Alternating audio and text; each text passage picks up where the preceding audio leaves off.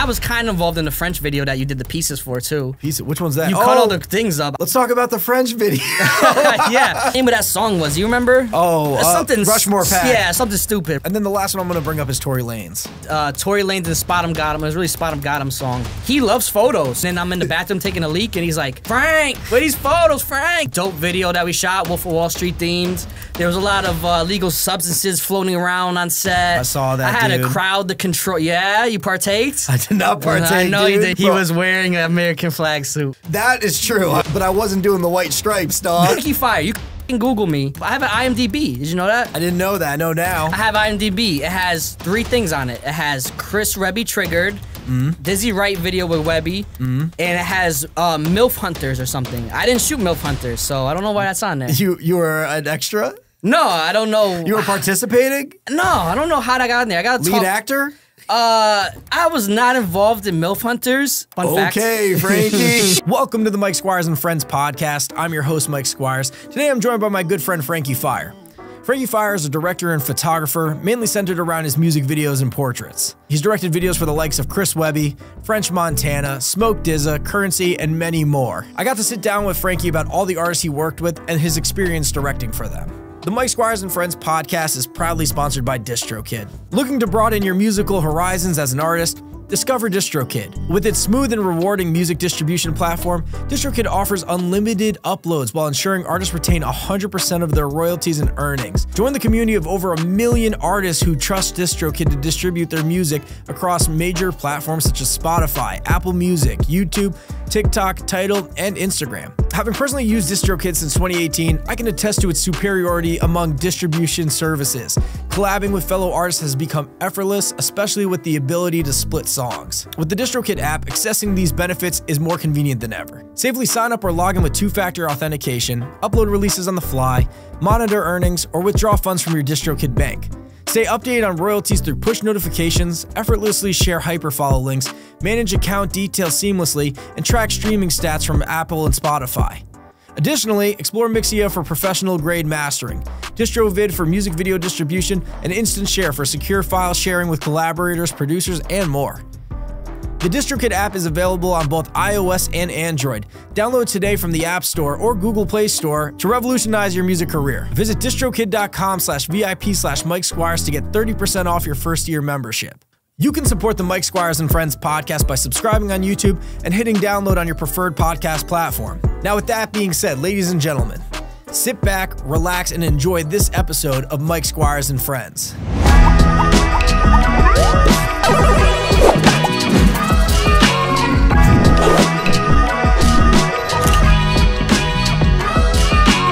Frankie, welcome to the Mike Squires and Friends podcast, dude. Thanks for having me, man. It's a fucking honor. Dude, I saw that you posted a photo of you with Stalley and... That's how we started this. Yeah, we're starting right into we're going right into it, dude. Well, you just posted it, dude. And Kevin Durant. Yeah, KD, baby. How'd that happen, dude? Well, Stalley had a song with Kevin Durant, and he wanted to shoot the video, so he hit up Rook and me, and we just went to KD's hotel room and shot a quick video.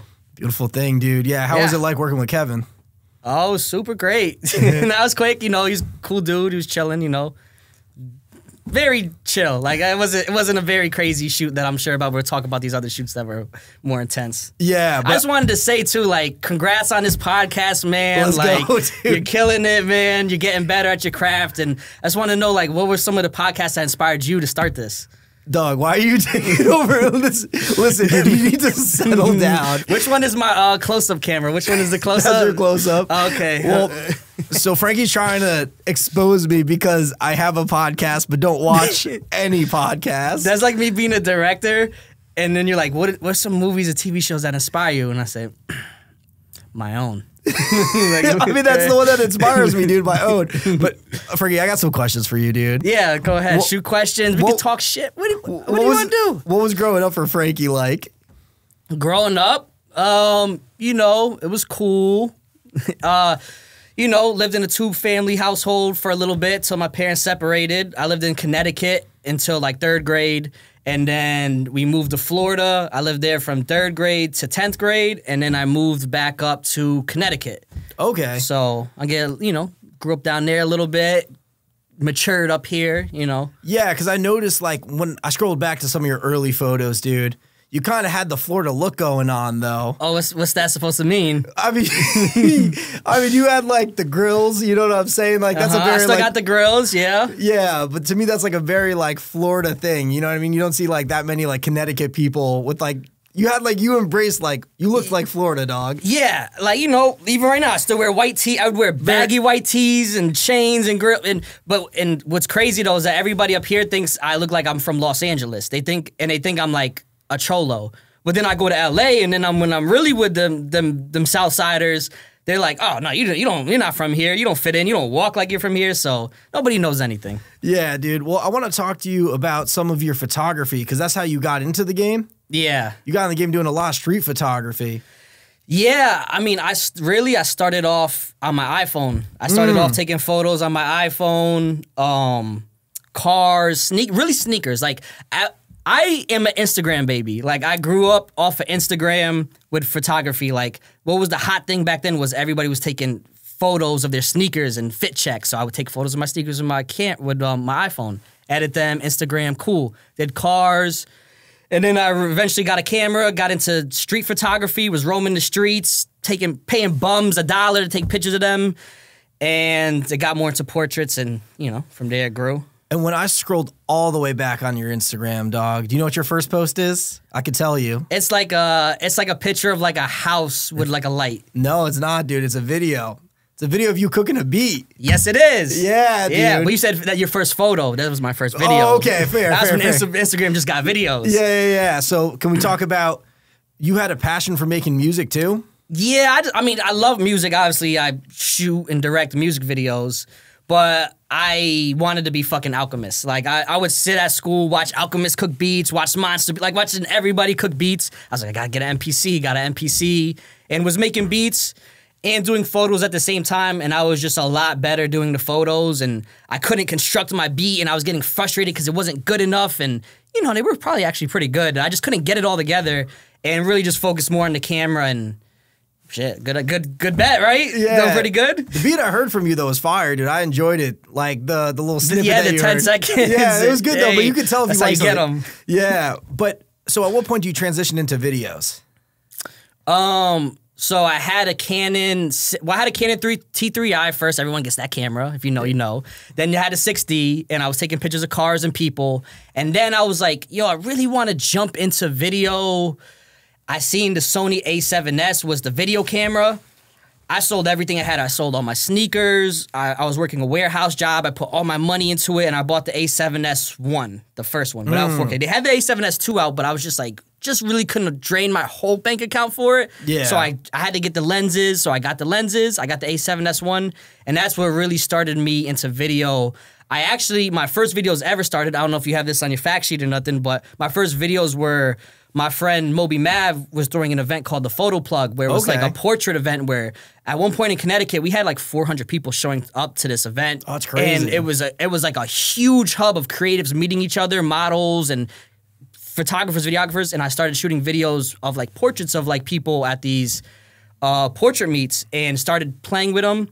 And that was my first introduction to like video. I did shoot a music video when I had the T3i in New Haven in the hood for my boy London. That was like my first music video. I did that till like, I got home like 3 in the morning, went to school. Is that the Midnight Apes one? Yeah, dude, see, man. And I shot that, I went to school and I was like, yo, that was sick. Like, I want to do that again. And I eventually got into music videos a little bit more. Yeah, dude. So going through like music videos and whatnot, what was the point where you thought this was going to be a career for you? Career. Really my journey was like, I started off small. I was doing like $250 music videos and working a regular job. I'd work a warehouse job from like 3 to 11, go home and edit, on the weekend shoot, and just repeat until I was like getting my craft up and feeling good about myself. Then I started taking trips to LA and just for some car shit, on some like lowrider shit, and you know, making content before I was really doing big stuff. And I met a guy out there who said he was with Sony Latin Group, and I shot a music video for a Spanish artist. It was like a mariachi band. It was Spanish. It was the most money I ever made on a music video. It was $500. So I was psyched. And this dude told me that he was gonna get me a bunch of gigs, and I'm gonna get $1,500 a video, and he has 4 lined up for me. He's like, I gotta leave my job. I come back to Connecticut. I'm psyched. You know, I mean, these people in LA. I have my people in LA. And then I'm like, yo, guys, I'm about to put my 2 weeks in. I'm about to, you know, start doing this for real. They said, yeah, you'll be back in a week. And I quit my job and just started doing it, but he ended up screwing me over. I get to LA, didn't call me, and I'm just in LA sleeping on an air mattress at like a weed grow op, just like, dude, I gotta have to go home and grind for money now. Yeah, so how do you bounce back from that? What's the next thing that happens? This is the crazy story, and maybe you have it in your notes. Tell me the crazy story, No, dude. but it was crazy because like I quit my job, I went to LA, it didn't happen for me, the guys ignoring me, I'm sleeping on an air mattress, deflating in this fucking grow op in Fontana.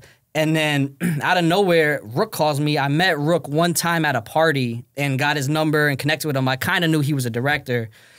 And he was like, hey, you in LA right now? I was like, yeah, what's up? He's like, yo, I'm going to San Fran with, you ever heard of Smoke DZA? And like, I'm a huge Currency and Smoke DZA fan. I'm like, yeah, definitely, yeah. Smoke DZA's like, I'm shooting a video with him and Fat Boy. And Fat Boy was like huge at the time for his skits. He's like, you want to give me a hand with him? I'm like, sure. He's like, yeah, it's in San Fran. I was like, how far are you? I'm like, looking it up. Ooh, 8-hour drive. I was like, all right, I'll take a flight. It's like $100. Took a flight up to San Fran and met Smoke DZA and Rook and Fat Boy, and that was my first time actually working with Rook and DZA. Yeah, dude. And you said Currency is one of your favorite artists? Yeah. Is it true that the first time you went to the strip club, it was with Currency? Yeah. Can we talk about that story? Yeah. So we went down to New Orleans to shoot a video with DZA and Spitta. Shot 2 videos, one of them being in the strip club. I don't know how old I was. I mean, over 21, but I don't know. I'm not really a strip club guy. I've been to like a lot of famous strip clubs. Like I've been to some cool strip clubs, but went to the strip club and that was my first time going, filming him, learning how to throw money the proper way, the proper wrist movements, and just seeing everything going on. And it was a dope strip club too. It was like, I haven't been to like really any like that. There's girls hanging and spinning, and it was just a dope experience that like your idol favorite rapper is like you first time going to a club or having a cool experience, and he's mad cool, you know? It's kind of like smoking with like Snoop Dogg for the first time. Yeah. That's kind of the same energy, dude. Yeah, definitely, yeah. Can we talk about Frank Days? Okay, yeah, we can talk about Frank Days. What's going on with Frank Days, dude? What do you think's going on with Frank Days? What do you know? What do you know, Squires? I know that he had a couple episodes of these. So if not many people know, I had like a TV show. It was a vlog basically, but I made it into a TV show. I shot it on my iPhone, and this was a time in my life where I was like, I had a part-time job as a school photographer, I just had bullshit jobs, and I was just selling weed, and I was fresh out of high school. I wasn't really doing anything important. I had no purpose, whatever. But I'm just filming me and my friends on my iPhone and making it like a TV show. I shot like 24 episodes. I made it. It's like about 3 hours long, and it's really just me and my friends at that time period, hanging out, smoking, drinking, gambling, being degenerates. My friend's birth of his child is on that, like one of the episodes. Like it became where I was just filming them, and they're like, yo, what are you doing? And then they became characters, and it was like almost a sitcom / reality TV vlog thing. And it was like literally to this day the funniest thing I've ever edited or shot. I had so much fun editing it and laughing, and probably no one's gonna see it because I don't really want it out there, but the people that have seen it, and I'm gonna get them some DVDs for Christmas of it, and it's kind of a personal thing, but like, yeah, I made my own show before I was even doing video off the iPhone. Yeah, speaking of Christmas, dude, I know that you have a... Yo, you firing right into these subjects, bro. Yeah, you firing on all cylinders, man. Come on, dog. But you know where this is going. Yeah. You got a Christmas photo you drop every year, dude. And this year, they go viral, dude. I've seen them all over. Every year, I have a Christmas photo. Maybe I don't know how you're gonna edit this or what you do, if you got some sound effects, or if you can put the photos maybe like right here or something. You can showcase the photos. Yeah, let me add that in there for you for more post work. Yeah, thank you, dude. I got you. Don't worry. I appreciate that. I'm trying to enhance what you got here, man. I'm excited for you. I really appreciate that, Frankie. But the Christmas photos are dope. Every year I do a Christmas photo. It started with me just wanted, start on Instagram. It's been 5 years now. So 5 years I've been doing this. The first one I did was me and my friend went behind like a wood company factory, and I bought it was before Christmas. I bought the last Christmas tree you could buy at Home Depot, and we set it on fire. And I had my boy Moby Mav, who shoots all my Christmas photos, talented photographer that taught me a lot about photography. I lit a Christmas tree on fire and sat next to it, and I was like, yo, this is dope. Everyone thought it was dope, and then every year since then, I just tried to upgrade, do something creative, and try to like up the production value every year to now where I'm like a seasoned director. I'm like, oh, now I can do this, and I can do this, and you know, it's fun. It's fun. It goes pretty big. You know, every year it gets more and more likes and more exposure, and people enjoy it. And that's my like little gift, you know? Yeah. You have any ideas for the one that you're going to do this year? You don't have to say what it is, but do you have any ideas? I had some ideas, but after shooting a bunch, I kind of know what works really good. So I don't know yet. It kind of go off like how I feel that year and what I want to try. So I don't know. It's going to be fun though. So tune in for that. I want to talk to you about one of your early collaborators. Okay. Ghetto Guitar. Yeah. Can we talk about how you guys connected? Yeah. We were working at a warehouse together. Oh, wow. Yeah, so like, I think I did some photos for him at first, and we connected, and then I wanted to jump into video, and like I literally, when we were working at a warehouse together, that's when I purchased the Sony A7S1. Is like, I told him, I was like, yo, I'm about to sell all my sneakers, all my shit, I'm about to order this camera right now and do video. He was one of the first persons I did video on the camera too. I shot like a little thing for him, but yeah, that's my dog. You know, we kind of watch each other come up and grow. Like, if anyone knows who Ghetto Guitar is, he's a pretty lit producer who did songs for Turbo, for Gunna, for Lil Baby, like big placements, Wiz. I was going to say that because you guys went from working in the warehouse together to you shooting some flicks for him on stage with Gunna. Right. That was my first time like around like celebrities. Can we talk about it? Yeah, we could talk about anything you want, dog. Let's I'm talk fucking about here, it. man. Let's do it, We can dude. curse now, and your monetization won't get fucked up. You forgot to bleep that one that I did in the beginning, but Dog, you're making so much extra work for me. No, I don't. you're not gonna cut this. Yeah, no, I don't. No, you're not. No, gonna, this is a swear friendly. No, it's not. No, it is a swear friendly. You told Dusty you could swear, You could swear. so I can swear. You can swear. So Yeah. why are you making it swear friendly? Oh yeah, it's swear friendly, as in like we accept swearing. Oh, I think you said okay. Yeah. Whatever. Who cares? Anyway, so with the Gunna, yeah, he invited him. You know, Ghetto Guitar did the beats for him, and he went on tour with Gunna everywhere. They went to Ireland. You're gonna interview him. I'm sure you're gonna interview him. Yeah. Soon. He's got good stories. You gotta connect me, dude. I don't know him personally. Easy, no problem. Done. Yeah. He'll be here tomorrow. Okay. I'll call him right on the podcast. But we went to. He invited me to shoot at Irving Plaza for Gunna's tour. They did in New York. You know, went there. First time at Irving Plaza. Went backstage. My first time being around celebrities and being around. And going backstage and having that, like, getting that, you know that feeling, Squires. You've been around a lot of big people, and you've been next to them, and you get to go backstage and see all these people. It's and like a little behind the scenes. experience, yeah. No, people love it.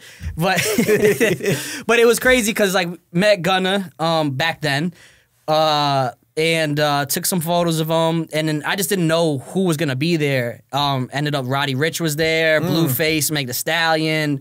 Lot of big people in the building, and that was my first time experience like celebrities and filming them and them being okay with it. And I'm like, oh, this is cool. Like, I want to do more of this, you know? Yeah. I want to take it back to a silly shot that I saw that you did.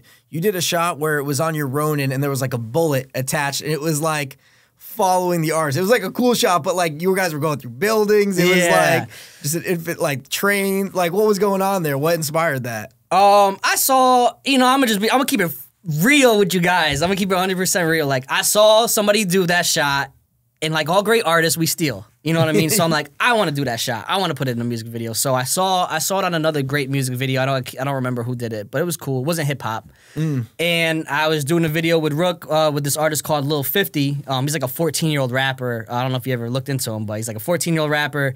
And the shot was this guy did a drive-by, and I wanted to make it so like the bullet the camera's attached to the bullet. So we had our friend Stealing Roses make a fake bullet on a drill, and I attached the camera to a drill, and I was just following this guy running with this drill and holding the camera and shit, and it came out dope. No, that's awesome, dude. I want to talk to you about how you come up with some of your video concepts, though. Like, what's your process when you get a song? Like, what's the first thing you do?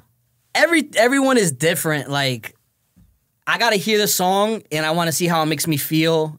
And so then a lot of things come in mind at first, like, is it bright? Is it dark? Is it moody? Is it not? How do I feel about it? And then from there, I just start thinking. I might smoke some weed. I'll start thinking about ideas. I'll watch other videos. I'll scroll through Shot Deck. I'll scroll through Pinterest. I'll just get some ideas. Maybe I also like talking to the artists, and I do like talking to other creatives. Like sometimes I come up with the best ideas talking with other people and brainstorming. So I like to collaborate with people and come up with stuff. I think that's how like a lot of great work happens. So a lot of different outlets. It's just, you know.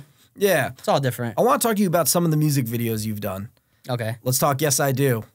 French Montana. Oh, okay. Yeah. Yes, I do. So how did that video come to be? What was the idea behind it? Do you feel great on the execution? You know? Yeah. No, Yes, I do with French Montana, directed by me and co-directed by Rook because some of it was his idea, but really it was just a run and gun. Like, French had a dope Mercedes that was like one of 50 in the world. It was like a $2 million Mercedes. And we're like, all right, let's go film you hanging out of this car. Hopefully it doesn't wreck or a button doesn't fall off because you can't buy that button ever again. And we filmed that. He wanted to do some club scene. We went to a club and, you know, it was a great video. It's dope. You know, we worked with French a lot. French is a funny, interesting guy.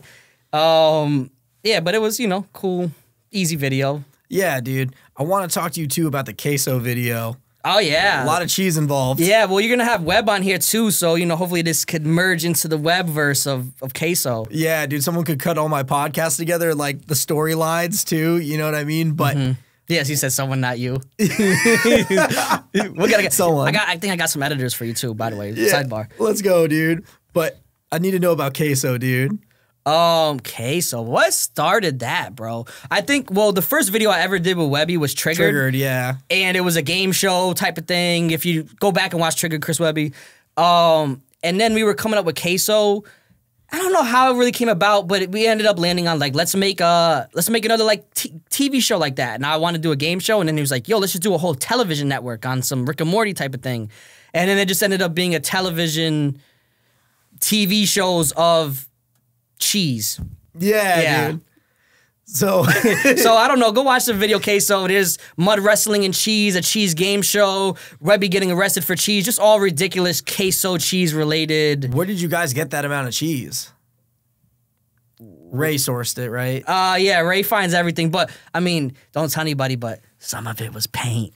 That's crazy. Well, some of it was paint, and dude. then for the infomercial for that one shot, I had to go buy a huge block of cheese at this spot in North Haven, this Italian spot, and the block was bigger than my head, like, and it was for literally one shot of it just rotating. It was like $200 for that cheese wheel, and then we gave it to Webb after, and it sat in his fridge for, I don't know, I think it's still there today.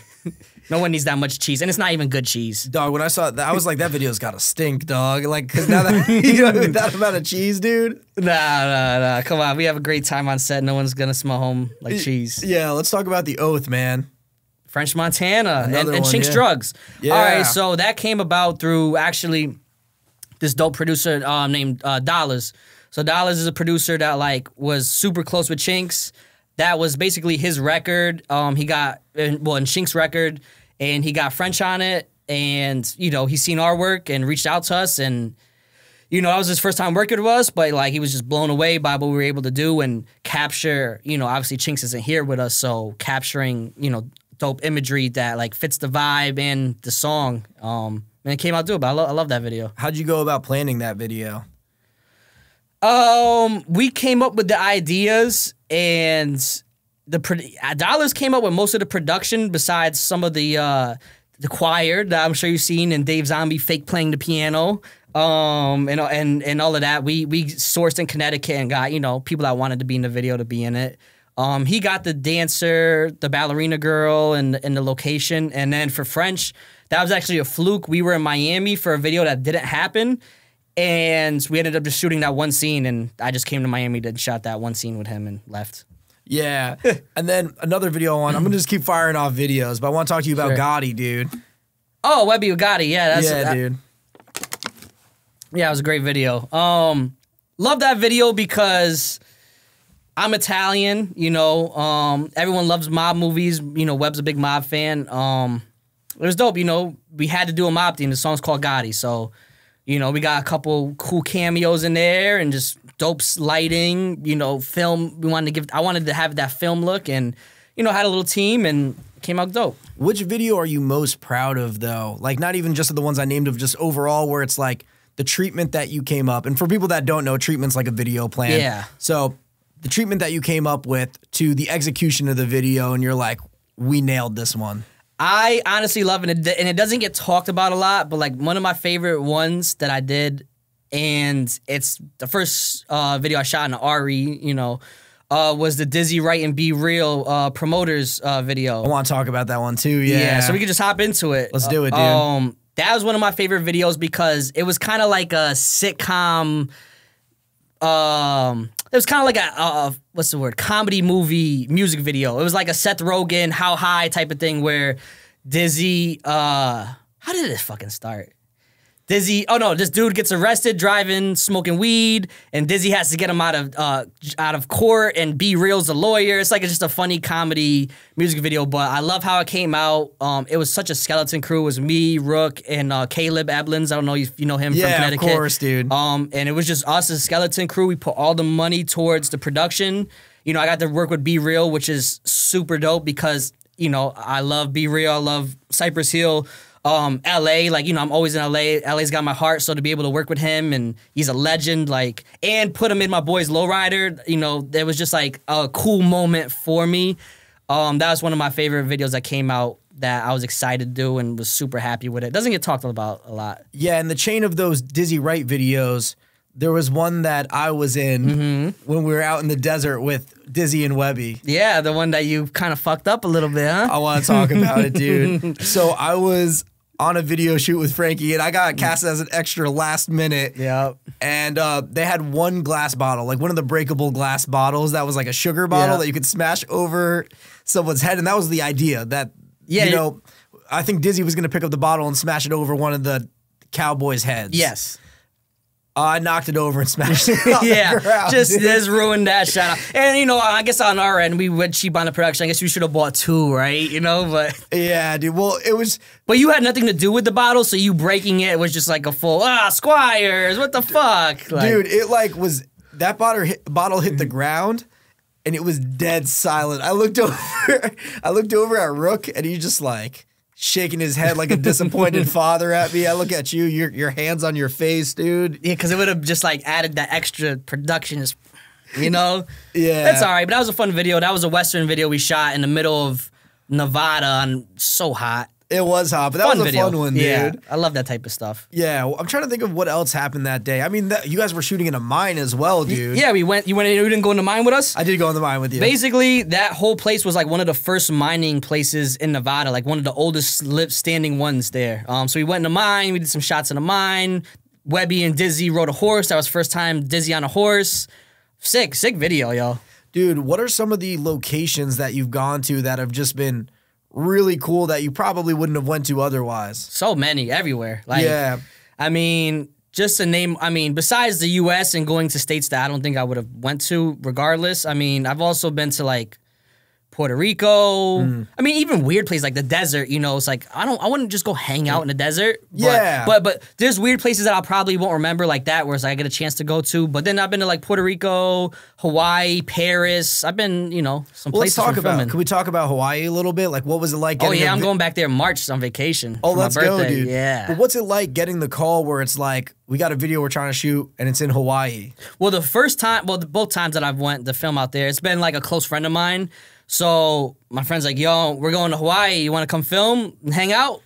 Fuck yeah, let's do it. So every time I've been out there, even in Puerto Rico, they were just more relaxed because I was there with friends filming and and actually enjoyed it too, It wasn't intense production. We got to get these shots. It was more let's go hang out, film. Whatever we get, we get. Yeah. No, that's cool. Obviously it was good though. Then what about Paris, dude? Paris was a bigger production, right?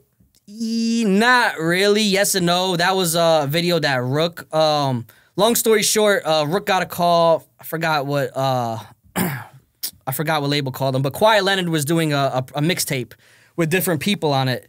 And one of them had two people, one person from Paris and one person from the Netherlands on the song. So they wanted to fly Rook out to Paris to shoot it. Rook hits me up yo, let's go to Paris. We go to Paris, we meet them, and we kind of told them what we wanted, and it was pretty chill. We shot on a basketball court. We went to kind of the projects of like outskirts of Paris, so we got to see a little bit outside of Paris. But it was a fun time, you know. We stayed there for an extra day or two, like soaked it all in, and it was just a dope experience, you know, being able to like go out there and work and meet people, like. Yeah, and the fact that you were able to get there because of your craft, you know what I mean? Like you picking up a camera has built all these opportunities for you to, you know, travel the world, work with people. You know, how does that feel overall that you're able to like, you know, take a minute to reflect on it, that you do this for a living. Like, this is your thing, man. Yeah, you get so caught up in the moment when you're really working and you're super busy that you don't see it.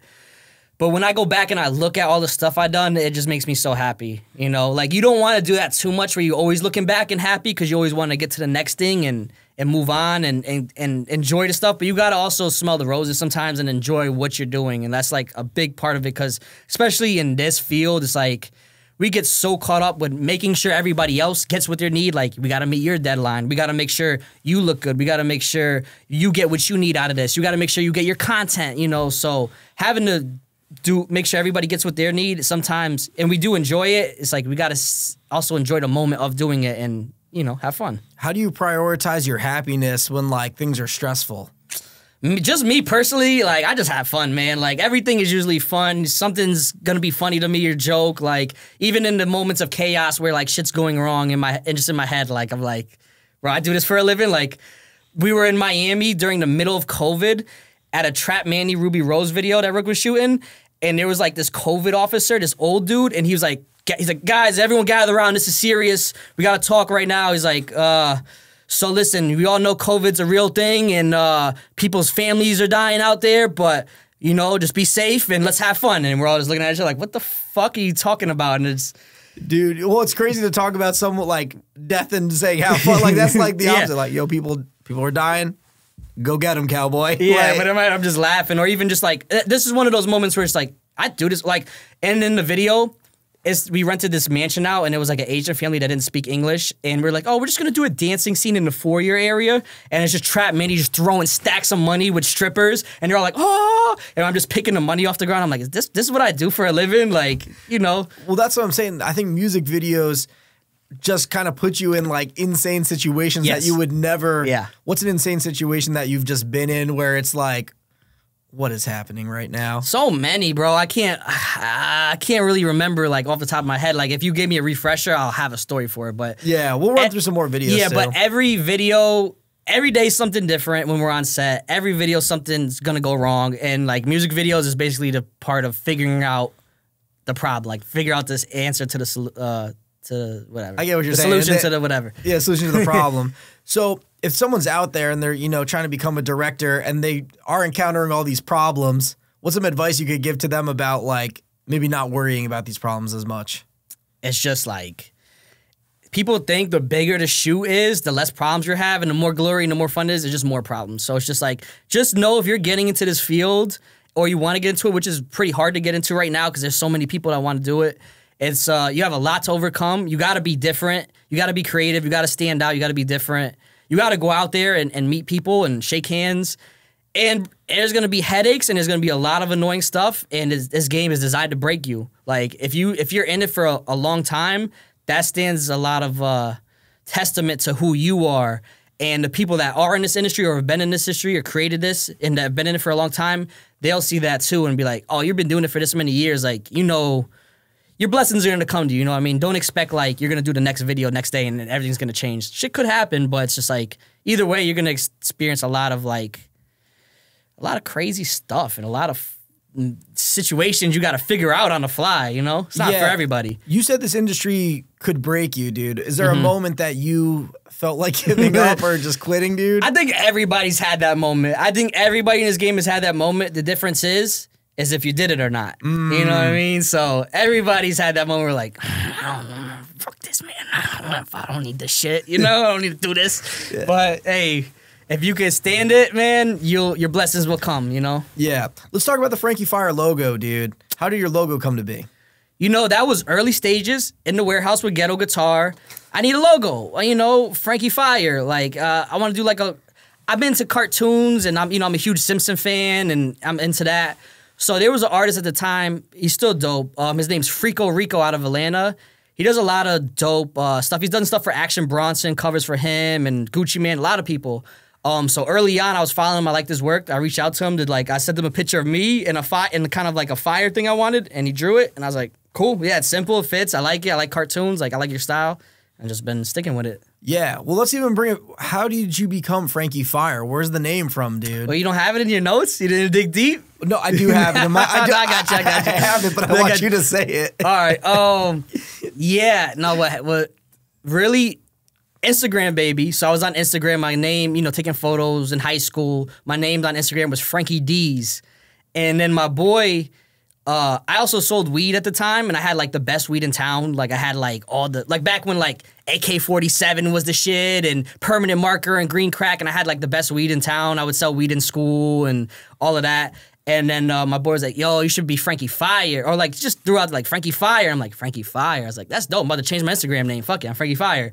And I was just taking Instagram photos and selling good weed, and Frankie Fire emerged from that. Yeah, now it kind of just applies to your videos. You know what I mean? You weren't able to change your name. Well, because fire means... Could apply to anything. Yeah, because anything could be fire if it's good. So fire means dope, good. So it's just like I had good weed, I had good photos, and now I just have good vision. And I see myself saying it on set a lot, like, oh, that's fire, that's fire. And people say the same thing. It's just like, when you see something good, it's just good, Yeah, and another video that you worked on was Grenade with Webby and Echo, dude. I wanted to bring that up as one of my favorites, too, because... Yeah, when are you gonna have Echo on the podcast? When Echo gets out here, dog. He'll do it. Yeah, he just gotta come here. Yeah, no, that was one of my favorite videos too because the concept from that. Go watch Grenade by Chris Webby and Echo. I took the concept from Always Sunny in Philadelphia, the episode called "The Gang Saves the Day," where a convenience store is getting robbed, and they all just sit there and daydream about like how they would save the day. And in their heads, they're all like egotistical and larger than life. And that's what we did with them. Like, fucking, we got a stunt double for Webby doing flips in the corner store. And, like, it was so fun to shoot. It was so fun. Like, that's one of my favorite videos. Yeah, and what's funny about the stunt double, though, to me, is it's like, it's just, like, if you know Webb as a person, it's clearly not Webby. You know what I mean? And we made it obvious with, like, you didn't see he had no tattoos. And we wanted to make it obvious, like, as, like, comedic purpose. Value. Yeah, dude. So, let's talk about a video that we worked on together, dude. We have one, dude. Yeah. One Way Road. Yeah, One Way Road. Well, I was kind of involved in the French video that you did the pieces for, too. The pieces? Which one's that? You cut all the things up. I thought you were going to say that. Oh, let's talk about the French video. Yeah. Well, I mean, yeah. We'll talk both. I forgot what the name of that song was. You remember? Oh, something Rushmore Pack. Yeah, something stupid. Rushmore Pack. Yeah. Okay, wait. So let's go One Way Road. All right, yeah, cool. And then let's go Rushmore Pack. Yeah, One Way Road. We got to work with Zarzan, dude. Yeah, how did you get involved in that? Because I think I started hitting Webb with like treatment. I think what happened is he put feelers out for treatments, and we all were sending them stuff, and they were just like, put them all together. You know what I mean? Yeah. Because I remember really wanting to get Zarzan for that video. I was like, yo, that's a must, dude. Like, yeah, you threw that into his head, the Zarzan thing? And Webb was fixated on it ever since I said it, dude. So, I know. Yeah, One Way Road, Chris Webby, go watch it. Run them streams up, hit a like, subscribe to Squires, Let's go, dude. But, yeah, no, it was cool. It was like a 90s themed video, right? We all kind of collaborated, put our ideas in, filmed. Was it 2 days or 1 day that we shot? I think it was a 1 day shoot. I think so. Yeah, you edited it, you killed it. We gave it that 90s skater vibe, and it was a cool video. It was underrated, in my opinion. Like, people didn't, I didn't feel like it wasn't appreciated enough. But also, too, with the Zarzan thing, watch the video. It's the old man with a beard in this crazy van that drives around where they live at. Connecticut icon, dude. Norwalk icon. Nobody in the rest of the world knows nothing about this guy. Dog. That doesn't translate like how it translates to you and Webb. Like, you guys are like, yo, this is sick Zarzan. To us, it was like, all right, cool. We got an old dude with a beard that Webb's hanging out with. But the aesthetic was cool. It was a cool video. But I'm just saying, like, he's an icon in my eyes, Frankie. Matter of fact, we should try to get Zarzan on the pod. Hey, I'll come hang out if you do that. I'll pop in on a third mic and just ask him about something, Let's bring it over to Rushmore Pack, though. Yeah. Because that's the other video we worked on. Squires worked on a French video with us. Yeah. I did do that, dude. You stayed up hours cutting out pictures. Dude, X-Acto knifing, bro. My office was a mess, dude. I don't know if you don't know. You have no question. Yeah, no, but yeah, I don't no. know. So we did a video with French. We shot all the video, all the shots, whatever. Also, too, about that video, I want to state that we did a drone shot. We hired this dude, Remy, to do a drone shot. We had a convertible Maybach and went to Times Square. Is that the FPV drone? Yeah, we had an FPV drone in Times Square, just down French, and then also P. Diddy stole that shot right after. Anyways. Wow. Yeah, but I got to talk to you about that, too, yeah. actually. Not just... Let's finish this Rushmore pack part, but I gotta talk about stealing shots. Smoking on that Rushmore pack. Yeah, dude. All right, yeah, and then we shot the video, and we're like, yo, this would be a dope effect if you, like, printed out every frame of the video and cut it and made it moving, and you did that for periods of days, and you're probably in your office sweating and cutting and yelling at your girl. Like, so, but it came out dope, and you fucking nailed it, you know? Thank you, dude. Yeah. No, that was the most intense, because, so at that time, too, my laptop was on its way out, too. So I remember. Like, dog, like, the combo of my laptop just, like, not wanting to put that video together and be like, bro, it was mad stressful.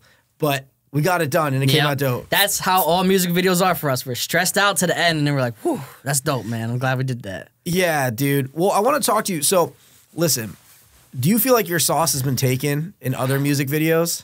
I don't want to say yes, because, like, I do the same shit. Like, I just told you, I steal shots. Like, I take inspiration from others. So it's just like, I know where you're going with this. I know where you're going. Where am I going with this? Just you can finish. Like, I'll finish it. Yeah. I did see a Drake video recently that was all VHS, and I couldn't help but think that you and Rook kind of had that aesthetic on lock before, dude. So let's just say this, right? Nothing is new under the sun with videos, right? Everything that's been done that's popular now has been done before. Things that can be noted are this. The VHS, everyone's using VHS in their music videos now. It's very popular. It's become very popular. Me and Rook were doing that, and we were kind of calling ourselves the Hardy Boys, because, like, he would shoot the video, I would shoot the VHS, we'd switch, I'd take photos, and we had our own little thing going.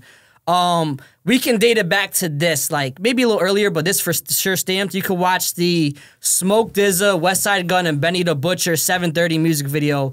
That is, like, the first time that we use VHS and the photo sequences that you see that everyone uses in their video.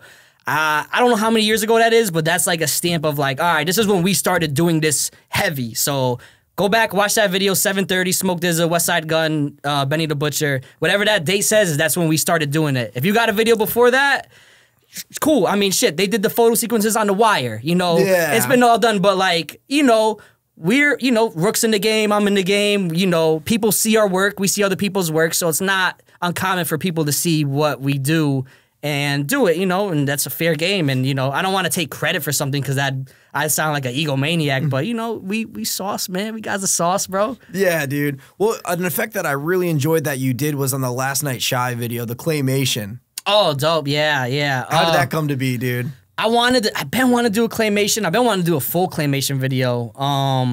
And wanted to make that video dope, wanted to pop that video off for him, you know, reached out to someone that does claymation, and he was able to work with our budget for that part, and obviously has to be in the beginning of the video, so it just starts off like, oh, you know. I think it's dope. Like I said, I like cartoons. I like having my head in the clouds in a creative space, so when I can incorporate stuff like that and take you out of, like, real world stuff, like, I love it. Yeah. And how was working with Dave East? Oh, East is cool. He's just like a regular dude, man. You can fucking have a conversation about Cheerios with him. Sneak, whatever, you know, like, cool dude, you know, worked with him a couple times. Yeah. What's a memory you have from on set with him? Probably more so tell me about an album he has. I think it's very dope that I can't tell on here of who he has it with. But, you know, just chopping it up with him, regular shits, you know. Just good homie vibes. Yeah, yeah. Do you have a memory, like, maybe from a recent music video that just, like, you thought the video just wasn't going to happen, and you thought everything was going to fall apart, and then in the fourth quarter, it really came together? Everything wasn't going to happen, and it came together recently? Yeah, or, like, it doesn't have to be recent, but, like, a video that might have, like, you had a plan, and then the plan just got scrapped, and you had to go to plan B real quick. I mean, it happens so many times, bro. I'm not going to lie, it happens almost every time. Not every time, but, like, majority of times. There's been so many times where we just have to shift, bro, and we just got to figure it out. And what do you think causes that? Is it, like, people not showing up, like, things falling through? Yeah, it's everything. It's fucking people showing up late, people needing their haircut, people coming on set, not liking the idea, just anything and everything, bro. Like, anything can switch the whole video around, and we're just gonna have to think of something else to do. Yeah. Let's talk about your number one extra. Who's my number one extra? Tony? Nah. Yeah, shout out to Tony the Greek. It's Ray, dude. Oh, yeah, yeah. Ray is your number one extra, dude. You know, he's played a cop many times. He's been shot in videos. Maserati Ray. My dude. producer, my manager. If you want to book me, Maserati Ray. Yeah. I don't know, man. He enjoys being in the, like, sometimes we need a cop in a video, and he just got the cop look. We went to go film at a pool party, like a pull-up video, and we get to the gate, and there's people there at the gate, like, you know, telling us to pay to park or whatever, and just seeing who's coming in. I said, I'm shooting a video, they let me in. Ray pulls up in his own car with his fucking Ray-Bans on, and he's like, yo, I'm here for the video. He's like, what video? And he's like, dog, I ain't gonna lie, you look like a cop. He's like, I'm not a cop. Calls up the people, like, I'm telling you, I'm shooting. Like, look at my Instagram, like, trying to explain that he's actually not a cop. That's mad funny, dude. But, yeah. How did you connect with Ray? Through Rook. Yeah, like I said, like, the first time I met Rook in L.A., we filmed, you know, shot together, then I met Ray through Rook, and slowly, you know. That's how the trifecta, because I look at you guys as, like, a unit, you know? For sure, yeah, we're a team, you know? We're a team, you know? Yeah. So I want to talk to you, too, about, let's talk about,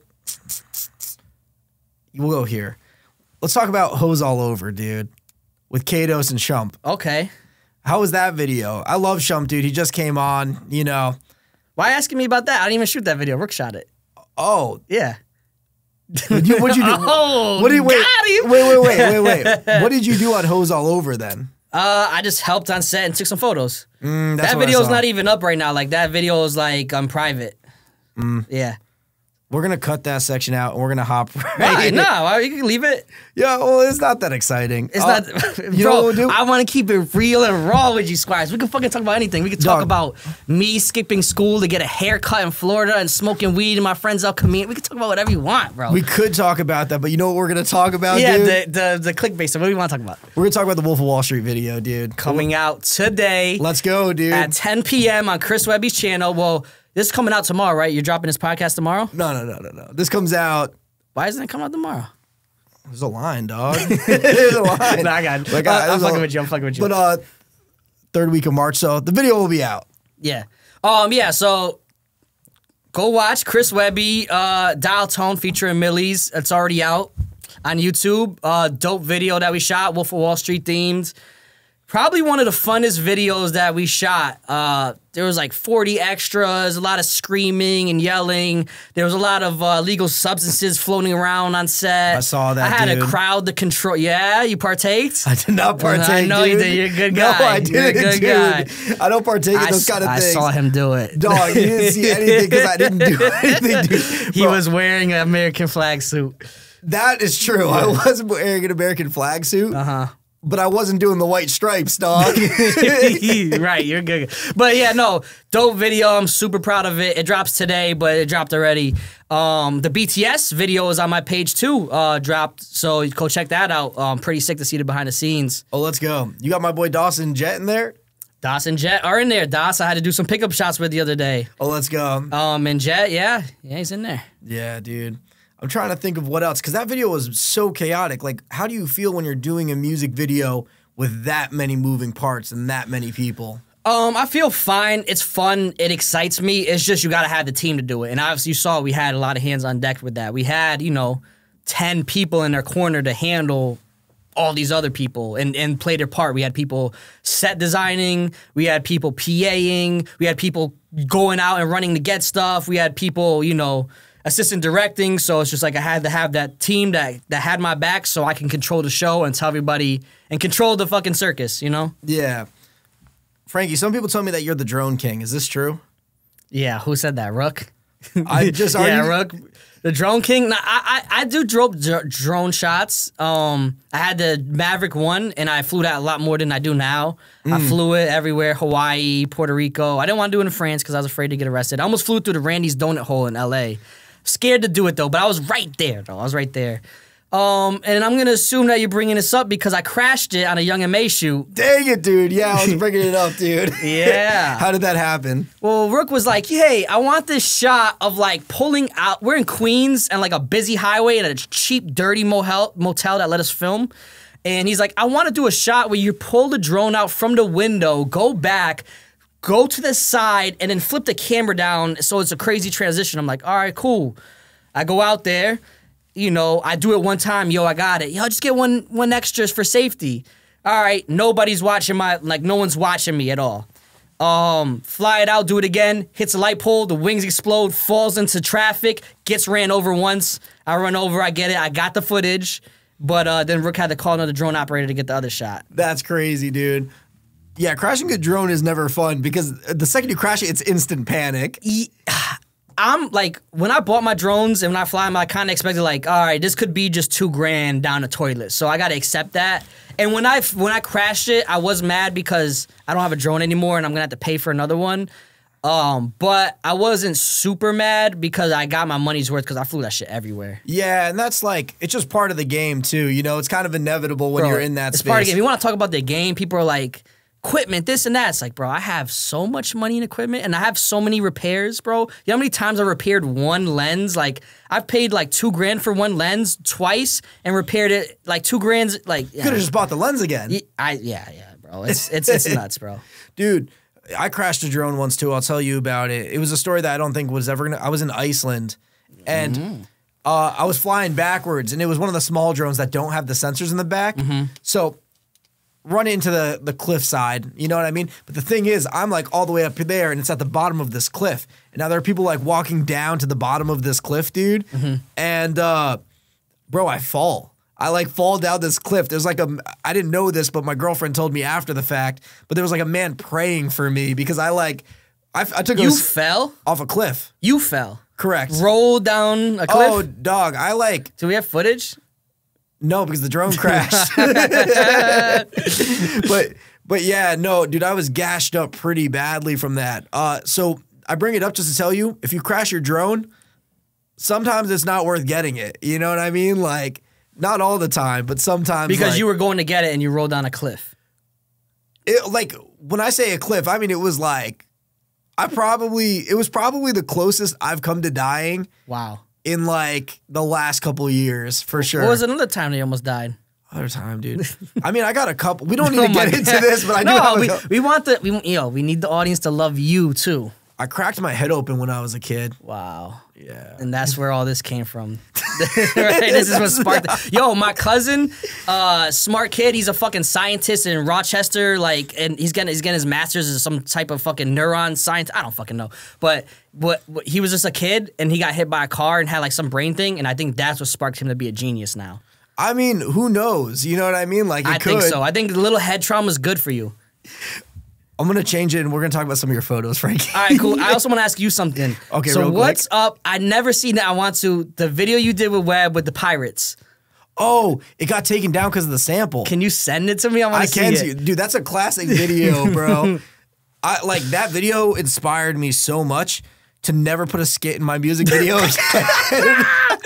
It was good. It was a good period piece. I enjoy it. But to me, like, the game, like, it's already hard enough to get. Granted, Webb has a fan base, so he can do things like this. But I think you got to get right to the meat and potatoes when you're getting into like the music and music videos. You know what I mean? Like, it's like why you put the claymation in the front. It's like the thing that like hooks them in. Now sometimes a cool movie thing is good, quick. People now have shorter attention spans, but it depends. I think it depends. I want to see that so bad. Well, you know what's crazy about that? Talking about drone crashing, we had a drone operator that fucking flew the drone into the ocean, dude. It like he flew it back in, hit the side of the boat, sank to the bottom. The only reason we were able to get the drone shots, and if you look at the video, they're kind of boo-boo quality, is because they saved to his phone. Yeah, that's happened to me. Yeah, it's rough, dude, but sometimes it's the only way. It happens. I want to run you through a list of some photos that you've taken. All right, cool. I'm sweating like a pig. Yeah. Let me see. You look good on camera, dog. Hey. Good. All right, I'm gonna say the photo I saw, and you're gonna tell me a little bit of the story behind it. Sounds good. All right. Is this like Hot Ones where he's like, I'm gonna throw a thing out there?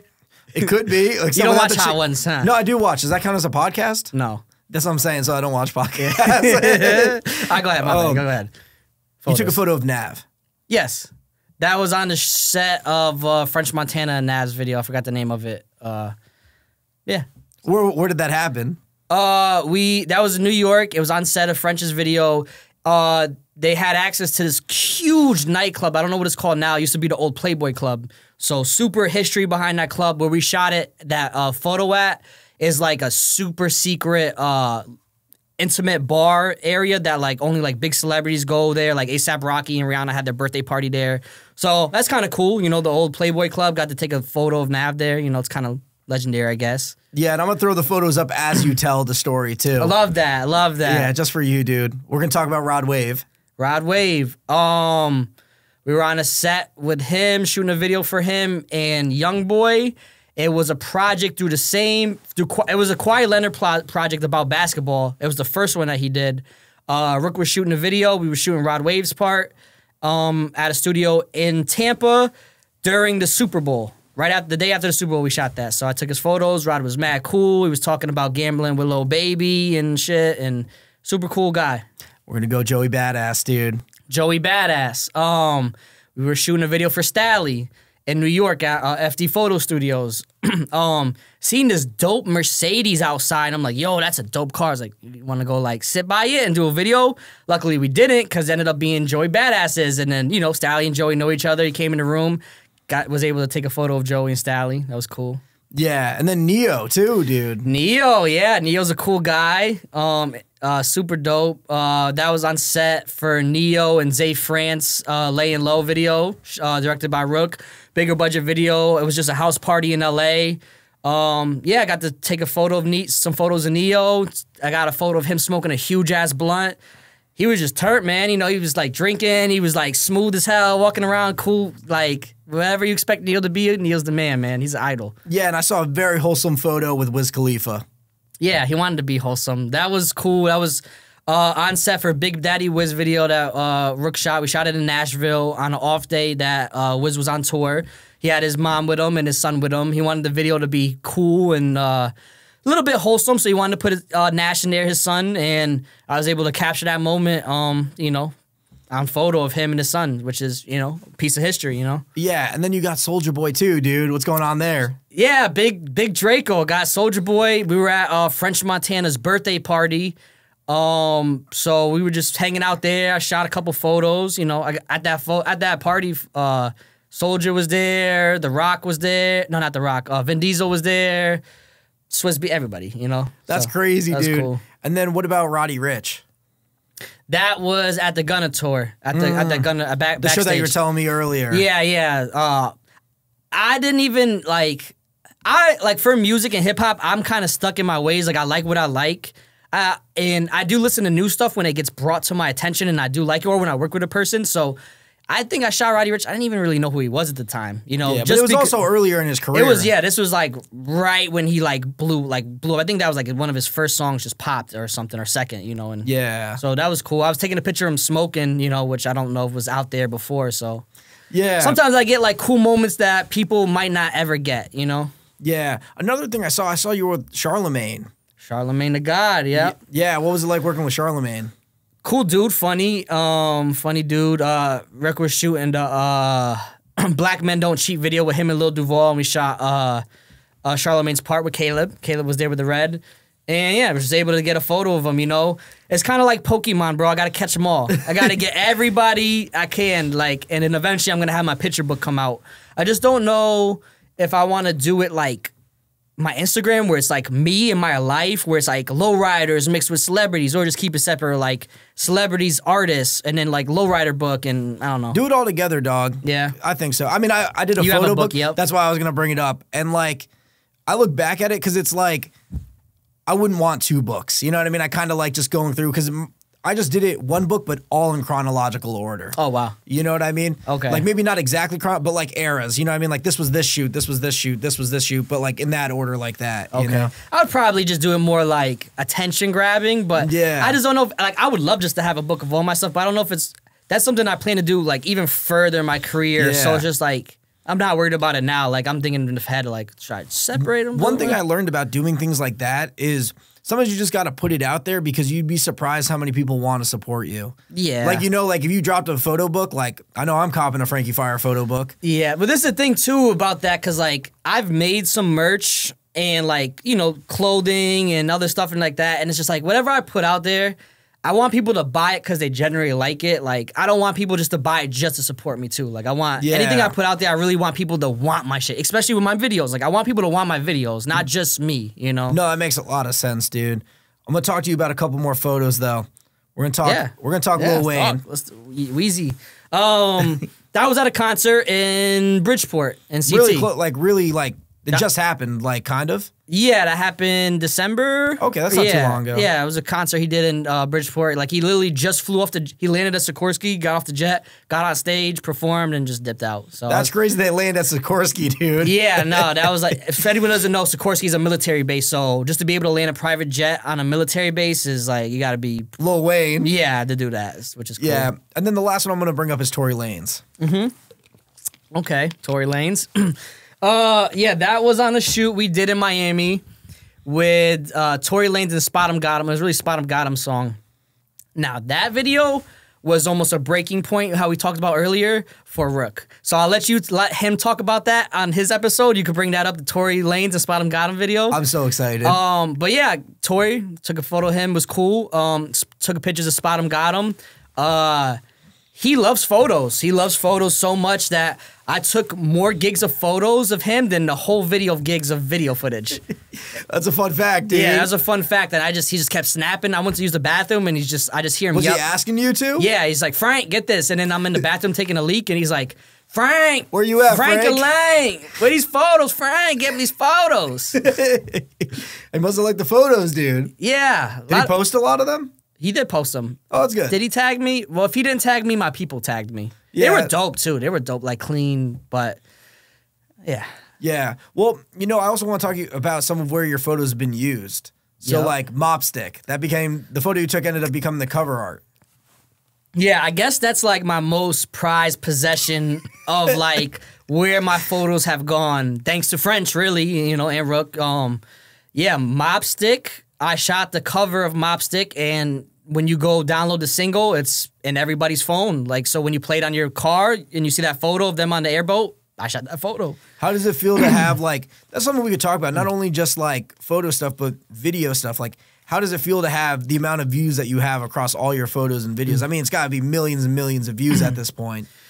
Yeah, I mean, from people posting their videos and photos and getting, you know, their views, and then publications and people using my photos, like, that's it, you know, like, I want to make, like, my whole thing is I want to make dope art, and you can make dope art, but it doesn't feel as good if people don't see it, you know? You want people to see it and appreciate it and enjoy your art as you enjoy other people's art, so that's, like, a huge thing for me, is just, like, I'm happy that I can get my art out for people to even see it. Like, that's such a hard thing, is to get your arts for people to see it. I think everybody's trying to do that, you know? So it makes me happy. It's a blessing, man. Yeah, dude. And I want to talk to you about Blue Chills, because I know the photo you took there got used in Billboard Mag. No, Rolling Stones. Rolling Stones. Yeah. My source was wrong. That was a Ray, right? That was right. Yeah, bro, I'm on point, guys. I'm on point. That was right. Yeah, the Blue Chills video. I shot the VHS to that. I think there were some photos in there I did too. But the photos that I did take of French, ended up on Rolling Stones. I got my credit. Super dope. I did regret, though. They did, French's people did reach out to me to shoot a Rolex commercial, like, for a photo for Rolex, of his custom Rolex. And I kind of turned it down because I didn't think I was going to be able to kill it, like how I know, like, you know, product photos should be. Yeah. And I should have just fucking did it, bro. Yeah. That would have been, like, another, like... That would have been sick, dude. Yeah, take it. Even if you think you're going to fuck up, just do it. Yeah, because worst things, they just don't use it. Like, at least you did it. You know what I mean? But then, you know what, let's bring it back to your career, dude. Like, and more like, I want to talk to you about, like, a struggle that you might have had in your career. Like, what's something that you had to overcome? Something that I had to overcome? I mean, like getting into, like, video and everything. Really, just, I don't know, I guess pushing yourself to that next limit where you don't think you could do something and then you have to do it, and also just having to survive, you know what I mean? And I don't know. There's so many different struggles. I don't really like to dwell on the hardships too much. I feel like I dwell more on my personal hardships more, but like as far as career, it's just like, I don't know. Charge it to the game. Charge it to the game, eat shit and work, and, you know, I guess just try to push yourself to that next limit because it's hard. I think that's the hardest part. And when you look back, you're like, what I used to think was hard is now easy, you know? Yeah. And that hump of getting to that point is the hard part, you know? Whether that entails of who knows what. Everyone else's journey is going to be different, so. It's hard to take that leap. Did you have a good support system when you were coming into, like, video? Oh, yeah. Really? I had a great support system. Like, I mean, yeah, I mean, because it was like, you know, I was doing videos locally and, like, the whole story with Rook and me linking up with Rook, and Rook was just starting to get big at the time. He started, you know, was real close to Smoke Dizza and Cinematic and, like, getting his foot way more into the industry, and I was able to come in, learn from him, work with him, but then, you know, learn from the people that were around him and bigger DPs and directors and everybody. Got my skill up where I could help him. And basically all of, like, the smaller videos that he does that aren't, like, huge budget ones, like, I DP almost all of them, you know? So, like, I was able to come in, learn from someone super close, learn from others around him, soak up the game, and then be able to use it to help him, help myself, and help others, you know? So... And I do try to help others when people reach out with questions of like, what do you think about this? Or what do you think about this?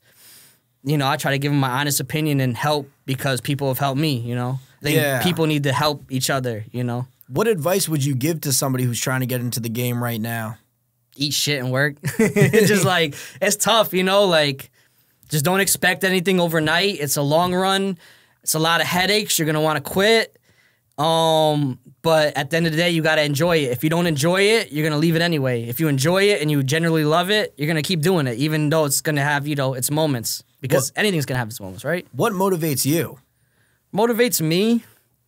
I don't know, man. Honestly, like, I just want to do cool shit. Like, I want to have a fun life. So it's like, I want to just do shit I thought I would never do and go places I would never see and just enjoy it, you know what I mean? Like, I want to have fun, see shit, have a good laugh. You know, that's all we're here for, right? Have a good laugh, and then we're done.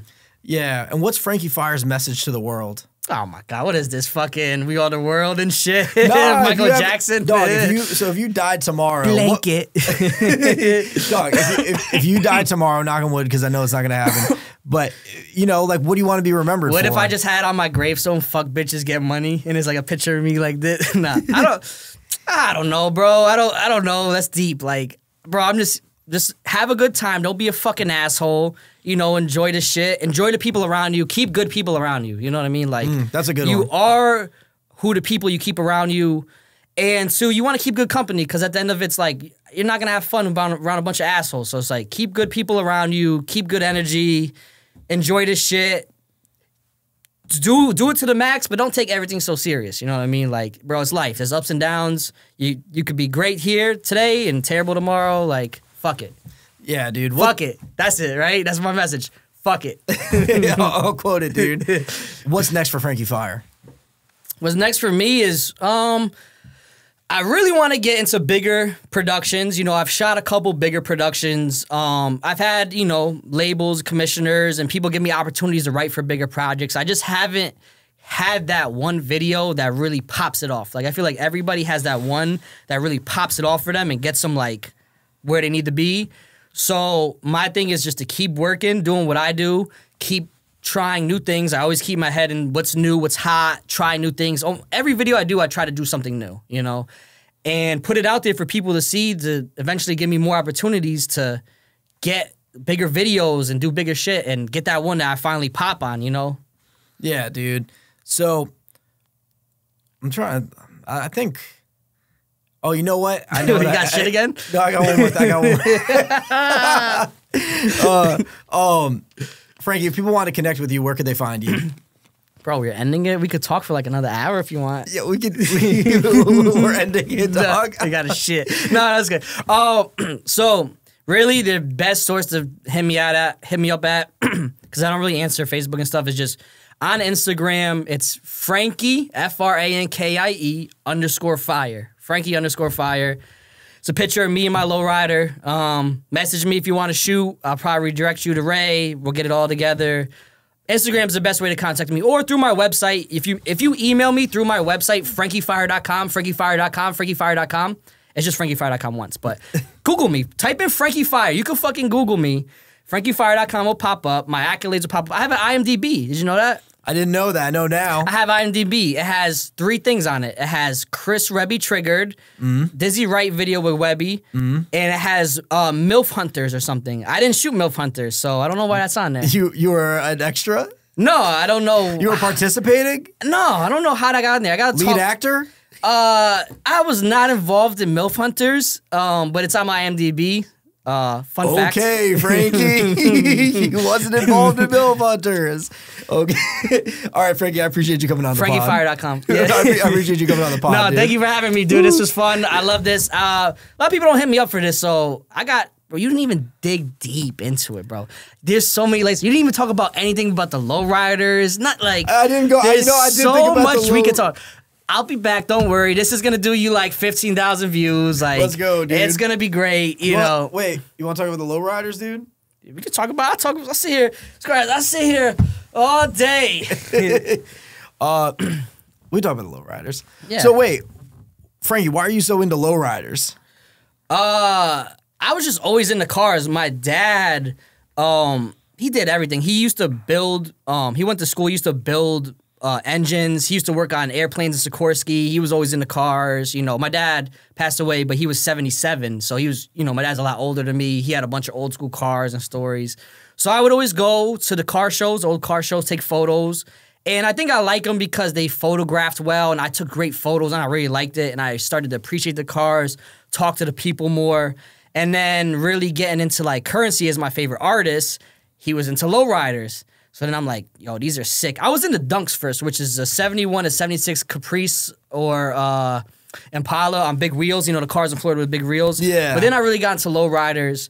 I started tapping in with the lowrider scene out there. I met my boy Street Entertainment, and he just took me under his wing, brought me to L.A., and showed me around to everyone. Like, I'll just make it brief because I'm sure your audience doesn't give a fuck about lowriders. No, they care what you care about, dude. Yeah, but long story short, like lowriding is a lifestyle. It's not a hobby. It's all over the world. There's lowriders in Japan. There's lowriders in Dubai. There's lowriders all across the world. It's a huge cultural impact. And my boy bringing me around, I was able to meet some of the legends of lowriding, the people that, these people put tens of years, their whole life into building these cars. They put hundreds of thousands of dollars into it. And there's people that are known in LA, that have names in LA, that are legendary lowriders that are known across the world just because of their contribution to the game. So I was able to meet these people, talk to them, sit in their cars, ride with them, go eat wings with them. Legendary people from LA, real LA natives, real people. You know what I mean? Not people that moved there. Like I met these real people and love the cars. And then once I hit the switch for the first time, I was like, I need to buy a lowrider. Like I always wanted one. I always knew I was gonna have one. But as soon as I hit that switch and I made it hop, I was like, I need this sooner than later. Like I need this now. What was that feeling when you got that first lowrider, dude? Oh my God, dude. It was like it's the best day ever. It's like the best Christmas present you could ever get. So it's like I bought the lowrider off my homie Danny from Westbound in Inglewood. Shout out to them. He hooked me up with the homie price. I don't know if you'll see it on the photos that Squire's gonna put. It's a 79 Cadillac Coupe de Ville with candy paint patterns. And he hooked it up. I bought it, sent him the money. He shipped it to Connecticut. I wasn't home at the time. My dad had to help the guy get it off the thing. It's all low to the ground. And then eventually I had no idea about fixing old cars or anything about it. So I'm learning. Eventually I meet my boy in New Haven who my boy June that works on my car and he has a lowrider. And bro, it's the best feeling ever. Once I got it, I was driving everywhere, having fun. I sent a picture to Spitta that I got my car. I was like, yo, got my first one. He FaceTimed me immediately, like, yo, where's it at, man? Where's it at? Like, that was a cool feeling. It was dope. That's fun. Were you always a well-behaved kid? Yeah, for the most part, yeah. I had my moments like Florida. Like I said, we could deep dive. We don't have to stretch it too long. I'll come back for part 2. But Florida was moving from Florida to Connecticut was a huge shift. I was more of a badass down in Florida of just a kid getting into fights, smoking weed, staying out all night. not portray myself as like a bad but I was just more into like all I cared about was like, let's find some girls, let's smoke some weed, let's stay out all night, you know, couple little things here and there. So it was a huge shift because like at like 15 in Florida, like people were throwing house parties, doing coke, like it was crazy versus like I come to Connecticut and it's just like, oh, we just kick it, you know, smoke a little weed, like it's not as intense. So I think that really changed me when I moved up here. Like if I was to stay in Florida, it could have been like a worser decline of Frankie. There wouldn't be no fire. Dang, dude. So one last thing I want to ask, because I'm pretty confident in this, but doesn't Rook have like kind of the same like Florida, like Connecticut kind of background? Yeah, so crazy enough, when I was in middle school and high school in Florida, Rook was down there in college in Palm Beach. So I lived in Jupiter, Palm Beach. He stayed in Palm Beach, and from his stories is that like he was there at the same time I was, but in college, and he was a rapper down there. He started doing directing, and he was just a lit dude, and he knew all the local rappers that like I would like me and my boy would listen to Triple J and One Hot and Van Damme, and he's like hanging out with all these dudes. So when we actually connected and started talking, and he's like, I was like, I grew up down there. He's like, oh, I live down there. I was like, you know this person? Yeah, it was just a cool full sale moment of like, you know these random, you know, like legendary local artists down there, you know, like it was a cool connection that we had. Yeah, dude. You know? Yeah, we're gonna cut it. All right. Well, if we want to edit, good. but you gonna edit it? I'm gonna put those things in the other part. Is it gonna flow well? It'll flow well. So this isn't gonna be in it, right? We're talking through right now. No. This will be. I'm still going. I'm looking you right in the eyes. Nice. I laughed halfway through because I was just like, Squires interviewing me. Dude, it's a good pod. I'm gonna cut the cameras.